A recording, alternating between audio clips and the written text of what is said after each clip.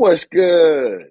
Happy New Year. The first 2024 episode of the Lucky Underdogs podcast. Welcome back. Hope y'all are good. It's another beautiful year, another beautiful episode. It's your boy, Devin Butler. And it's your boy CJ Prosise and the Lucky Underdogs, where we always gonna highlight the underdogs on the Irish, the guys who don't get the media coverage, the guys who don't get all the playing time, but when they do, they make the most out of their opportunities. And this week we got a great topic because we got the bowl game. Nobody, no, all the NFL guys, all the older guys opt out. Now it's time for them underdogs to come in and get their shot. And do their thing. Dogs do their thing this week. Their thing. And so this shout out to them boys. I mean, they like the epitome of the underdog. So that's when you really come to shine, and that's when you really kind of set that standard for the next season. So we had a lot of guys step up, and it was great to see. Great to see. Yeah, most definitely, dog. I definitely think it was a great win, a great way to close out 2023. We had a lot of questions with how the year was starting to wind down. I think to see the offense go out there to be clicking on all cylinders, be able to put up 40 points in a bowl game, it's always a good sign. Always a good confidence builder to those guys. They got to go out there, make those catches, make those blocks, score those touchdowns. They're gonna remember that. They're gonna remember that feeling for next year. Absolutely. And they're gonna build on that all off season. So definitely, great win for the Irish. I say great win, especially given a lot of the people that was out and a lot of people that played in the different positions and dudes that was in the portal and stuff. So it's definitely a great win. I think them boys definitely got a lot to look forward to for next year. Let's see. You got an underdog of the game? You got an underdog of the game? I mean, we've been talking about it all season. Like, let the guy get his chance. He got his chance to do it, and he did his thing. I mean, obviously, Oregon State wasn't a great opponent. You obviously could tell they kind of gave up. They had their guys out too. They had their guys that were sitting out the game too. So I think you got to give a lot of credit to our team because, I mean, yeah, we playing in the Sun Bowl in El Paso. Like, nobody cares about it. We might be probably got Notre Dame fans there, but that game probably wasn't packed to the brim. It wasn't like that's a game that you got to get yourself up for. Like, it ain't gonna be a crowd. The crowd gonna be live. It's gonna be just a regular game. So, for us to go out there and play that way, put some points up on the board, stop them. Don't let them really only limit them to one score. So that's huge, man. That puts a lot of pride into our team. That says that, like, our team has a lot of pride, has a lot of resolve, and I mean that's what you look forward to going to next season. But Angeli, man, I think he's definitely the underdog, in my opinion. I know Faison got the MVP, but the way that Angeli played that game, I think he definitely put himself in position to say, hey, I can compete for this spot next year. It might not be, we all know it might go to, it's probably gonna end up going to Leonard, but I think just the way he played, the way he managed that game, the way he didn't turn the ball over. He did a great job managing the game when he ran the ball when he needed to run, got first downs. And you seen him run the dude over? You seen him run buddy over? I'm like, okay, he got some moxie to him. He got something to him. I'm like, I like that. I like that kind of stuff. He really put it on the line, and I think he deserves a shot. So, I mean, you can't just say, Leonard's a starter. Like, I would really be disappointed if the first, 3 practices in the spring game, spring ball, we're like, oh, Riley Leonard's a starter. Like we should, I don't think that should be announced until at least after the spring game. I think they should be able to fight out, battle out that spot, and he should get a fair shake. So that's my sure. I mean, I think he better be getting those first team reps. I mean, he knows the offense, so like he really has a leg up on the competition, in my opinion. When you coming into playing quarterback in a whole different system, especially after he just showed how he runs this system and how the system looks with him at the helm. So, I definitely think he definitely put himself in a great position for people to see that this is going to be a battle. And this isn't just Riley Leonard's job to lose. It's a battle. They both have an opportunity for that. Because I think he's got the stuff that can win games at Notre Dame for sure. And he's a guy that's he's got a couple years of eligibility left. So I definitely think this is it's something to letting him get some experience now, so Yeah, that once later comes, he can be one of those reliable quarterbacks that you can depend on, one of those experienced guys. yeah. And I think I think it's Mhm. really important how we kind of handle that quarterback competition, because it's going Yeah. to be a lot of competition throughout the whole kind of offense going into this next season. Especially it's going to be a lot of new guys. A lot of the receivers that we got now, they're going to be competing for them spots because we got some guys who Oh come yeah. pretty good.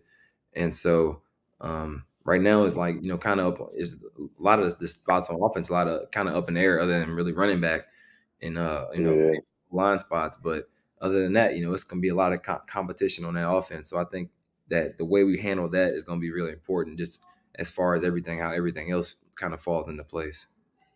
No, Mm. I agree. I agree with that for sure. What did you think about the play calling of the game? What did you think? I think it was solid. Um, I think we got the ball to the guys who we thought gonna make plays, threw the ball to Jaden Thomas early, got the ball to Faison, Hmm.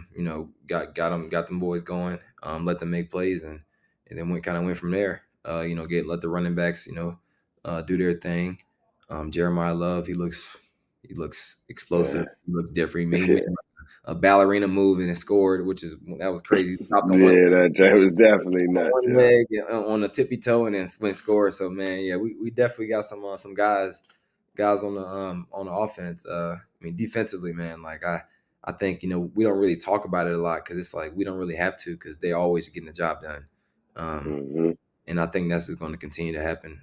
Just even with Watts coming back and just Yeah, kind of that's big time. that base of that defense coming back is going to be good for us.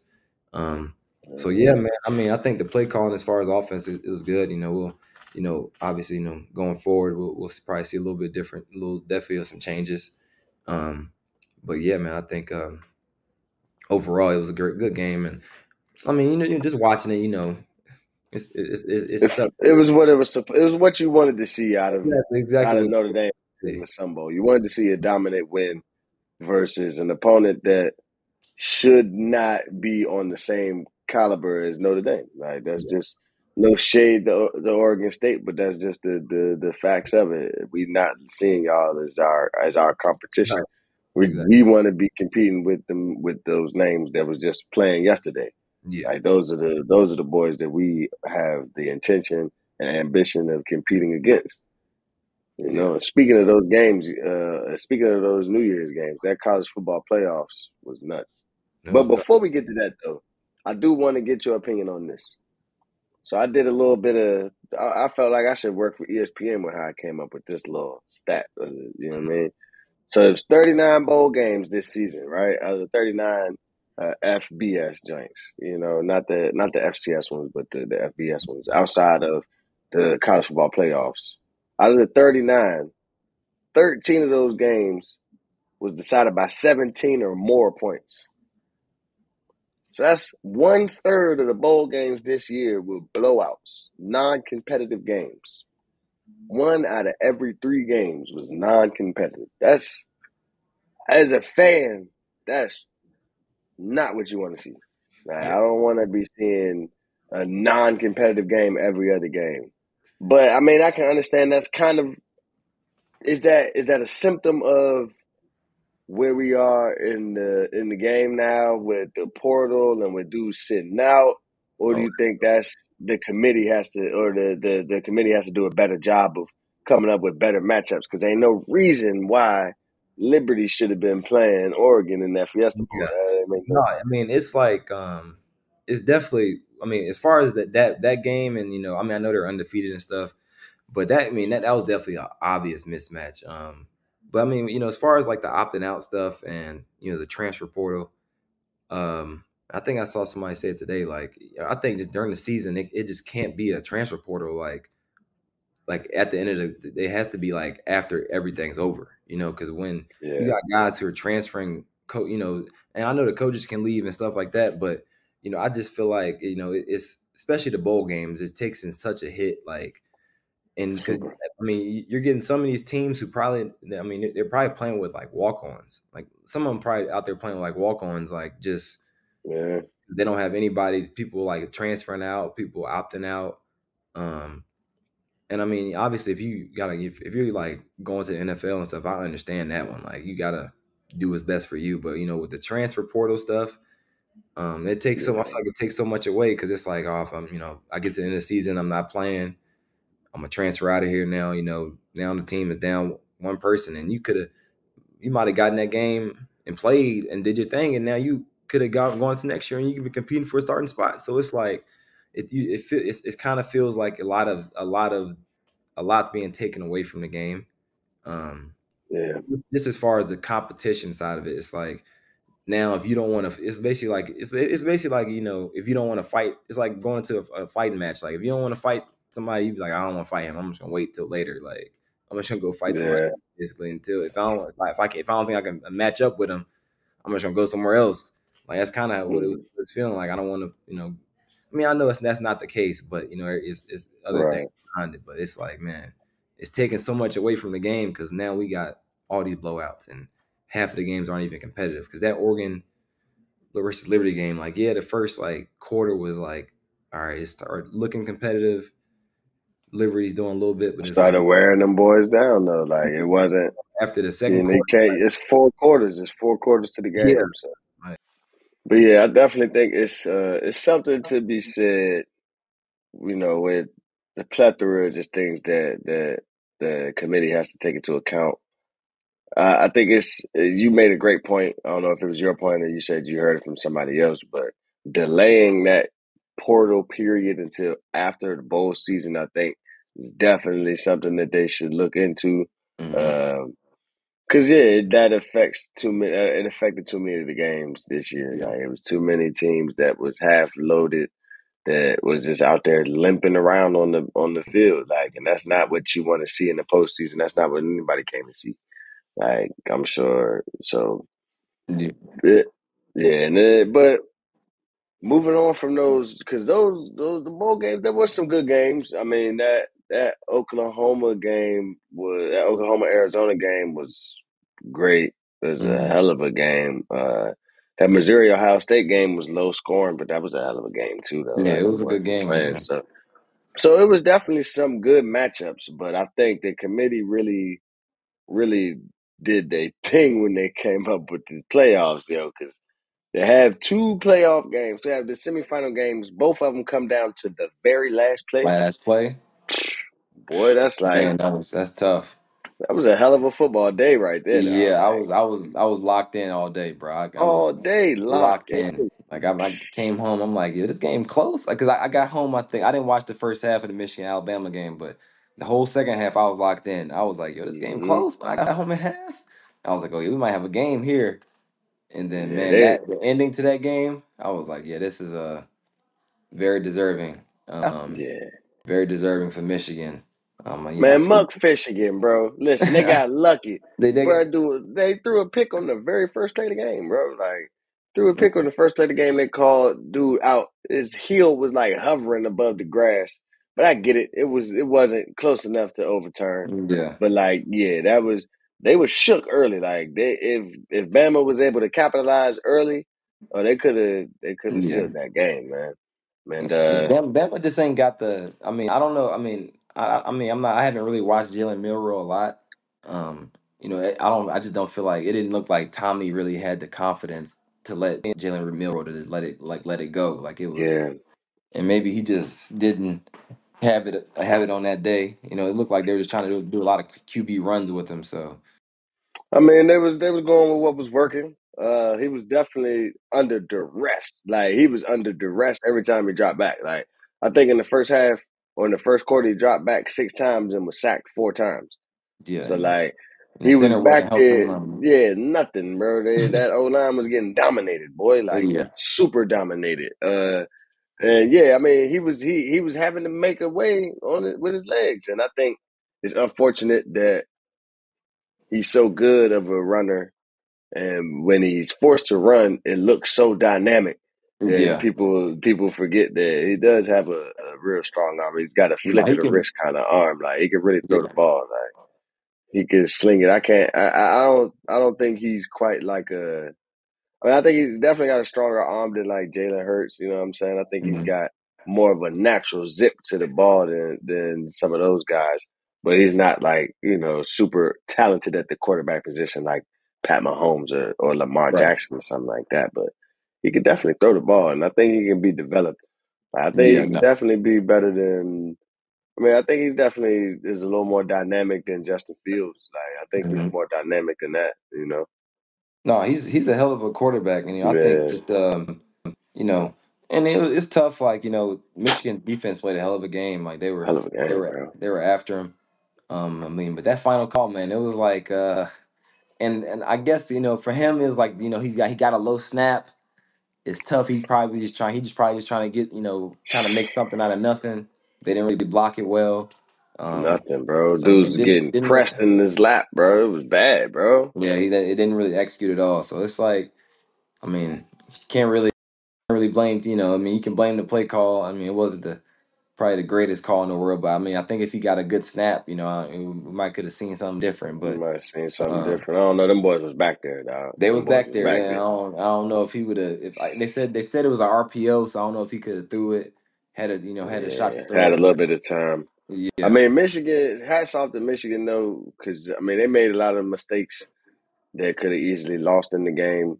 So, but, without those mistakes, they could have easily won by 14, yeah. 17 points. They left 4 points on the scoreboard early Oh yeah, with a missed yes, field yeah. goal, missed Extra extra point. point, muff snap on the field goal. Like, it was all bad. Then they dropping punts. And honestly, I ain't gonna lie, that last punt when whoever that dude was that they threw in the game to catch the punt at the end of the game switched the returners up for that Oh last joint. yeah, yeah. I Almost got a remember. safety, bro. I'm like, hey yo, Yo, it he was would have like, never been able to return to the state of Michigan after that. Like hey, he it would have was never like, been able man, to if you get back can. to Michigan, bro.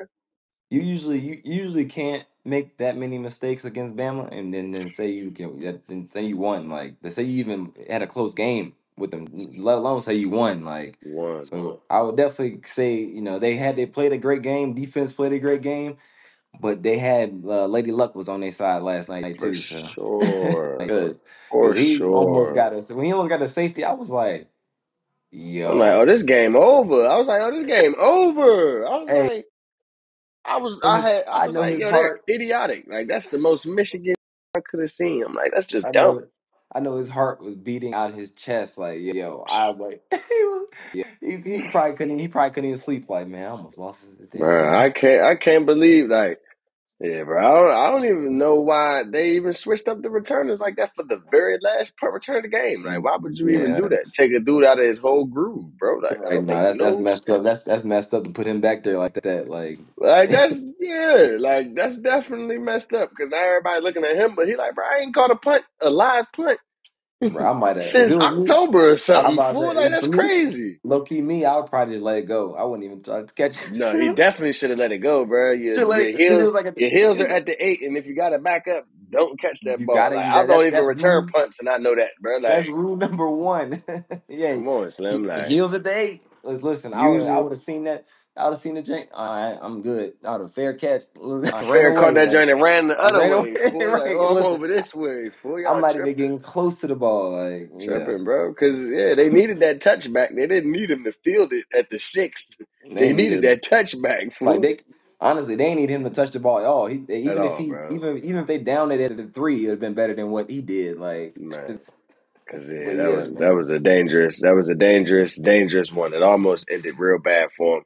And Yeah. I mean, I think that they got well, let's talk about the Texas Washington game Oh first. yeah. I definitely want to issue a public statement saying that I was wrong about who deserved the Heisman Trophy. I Yes. said it was Jaden Daniels, but Hey, all records are showing that Michael Penix is definitely the that MVP of guy. the college football season. Like, Yeah. Shawty is built different, executed like everything. It made every throw that he wanted to on the field. And look, calm as hell doing it. Like it's Yeah, one thing and to make any throw, but you might have a couple of plays where you look a little jittery, like you forcing it. I didn't see not one play like that, bro. Like dude he was was just. cool. And even when he had some pressure on him, like he had some pressure on him, so he step out the way, throw it easy. I was like, yeah, he cold, and his Yeah. receivers are cold. They gon' Oh, his receivers like they were catching everything. He was throwing it up, and then they were just going to get it.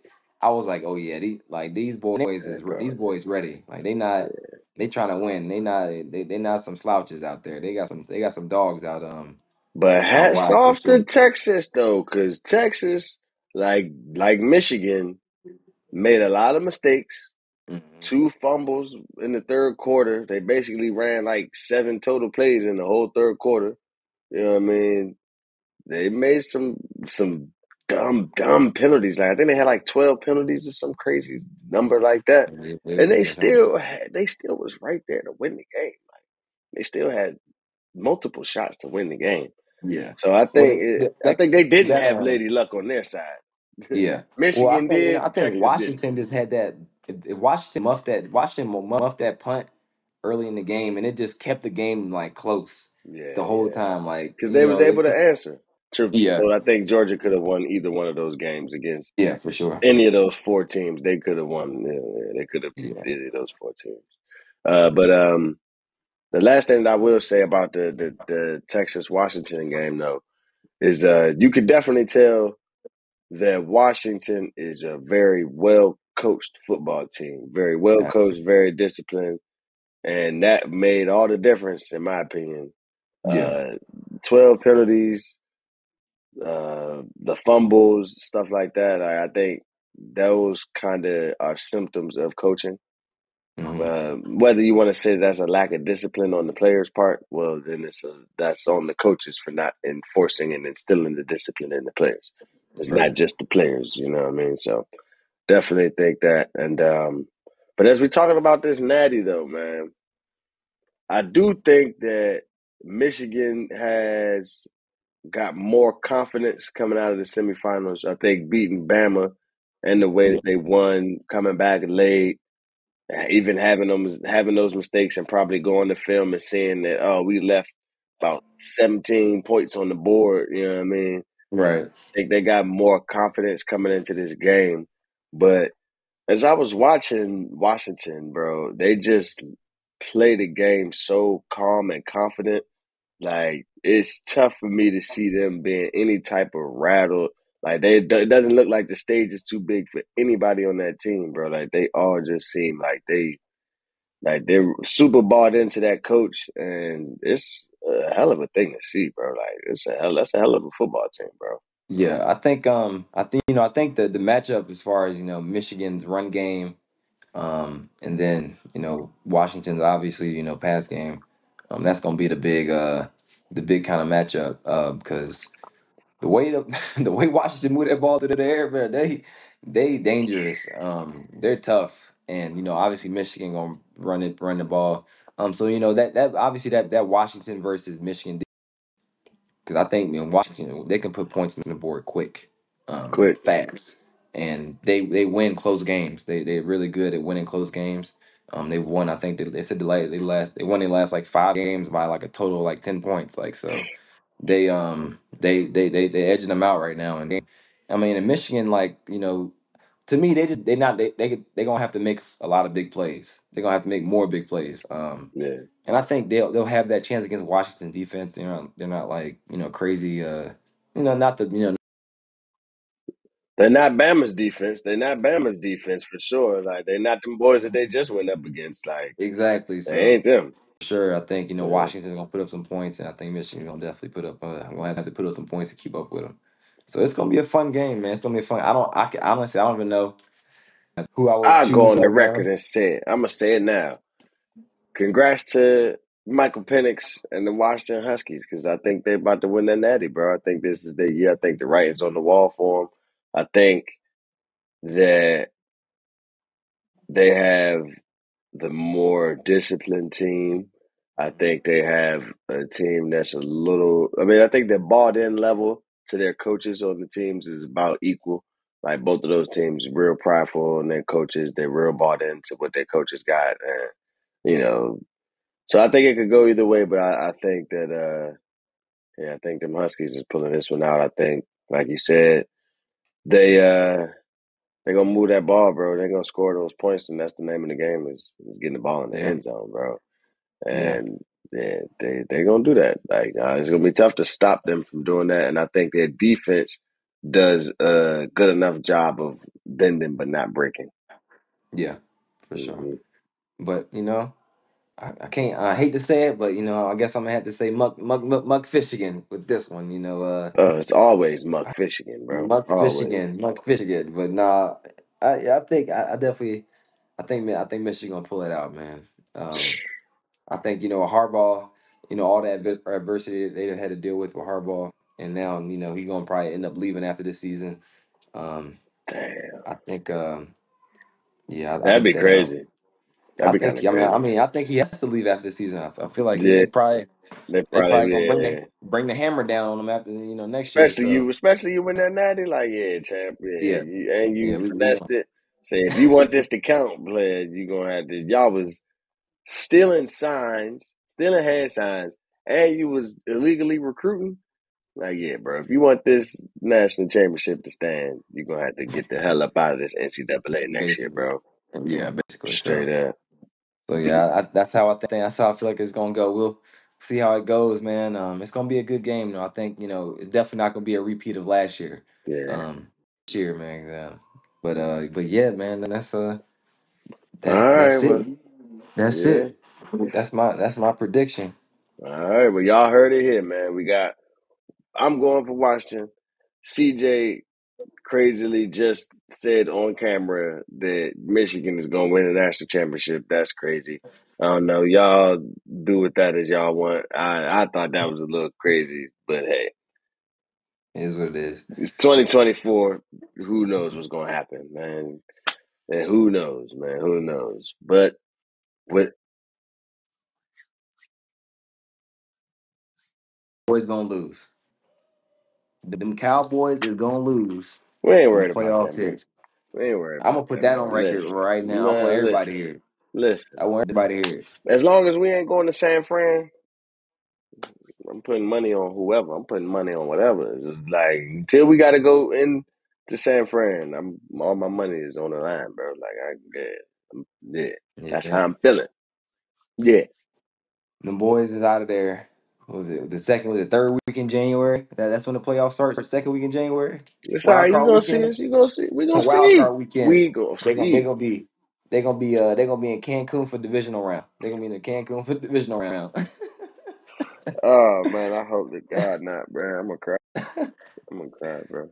There's been too many. It's been this. Don't do me like that, CJ. It's not the All year, man. right, It's not. it's this might be our year, bro. It just might be. It just might be. It just might. Whenever Once Just the wait Cowboys on it. aren't front runners, that might be their year. Whenever they not front runners, it might be their year. Don't nobody think we finna win nothing. They don't never. We ain't never been no front runners, bro. Ain't nobody been thinking that we was gonna win. Maybe a couple What? years with Romo. A couple years with Romo, people was like Them, nervous. the man, That one if year the with Dak, though, yeah, people was definitely nervous. bro, if the Cowboys get 3 wins in a row, they think they're gonna win the Super Bowl. I mean, Dez caught it, bro. So don't get me started, bro. Like, don't get me started. Dez did catch it though. Don't Dez get me did catch it. started, bro. Like that was just. That was messed up. But let's sign off That's before you get me real emotional on here, bro. It's 2024. We're supposed to start off on a good note, all right? Don't yeah. do me like that, bro. I got chaos going on back here anyway. Oh yeah, Yeah, Daddy man. Duty's We out of call, here. man. Papa Duty's call, man. So we signing off. The Lucky Underdogs, as always, brought to you by the good people at Believe Network. Brought to you by Goodman Productions, Valley Sports in Ohio. Appreciate y'all for tapping in as always. Happy New Year and peace. Hmm. Peace out.